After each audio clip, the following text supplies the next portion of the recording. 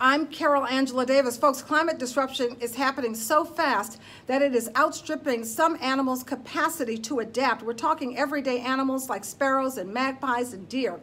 And scientists call the phenom alarming, bringing me to our slay word, exculpate, which means to free from blame. Folks, none of us is exculpated in this mess. That's right, folks. It took all of us to make this happen, and it's going to take all of us to clear this up. Species have to adapt to the changing environment at a sufficient pace to ensure that their populations remain viable. One researcher saying we actually have to take action immediately, folks, saying money is also to blame. The present system of monitoring and protecting nature reserves and sites of special scientific interest, guess what, folks?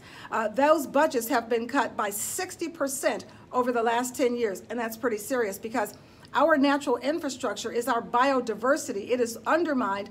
In addition to being undermined by the climate crisis, it's undermined by pollution and also by urban sprawl. And it provides us with our fresh water and our clean air, our carbon sequestration, and of course, our own human well-being, which, let's face it, folks, is kind of important.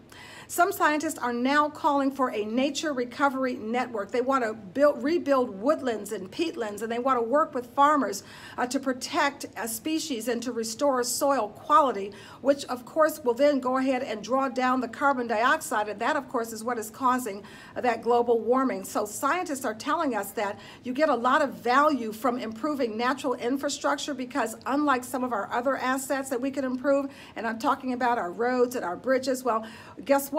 They depreciate over time. But if we improve our natural infrastructure, our soil quality and things like that, we can get a 10 to 100-fold return in terms of better food, important, better water, and better carbon sequestration. Thanks for watching. I'm Carol Angela Davis.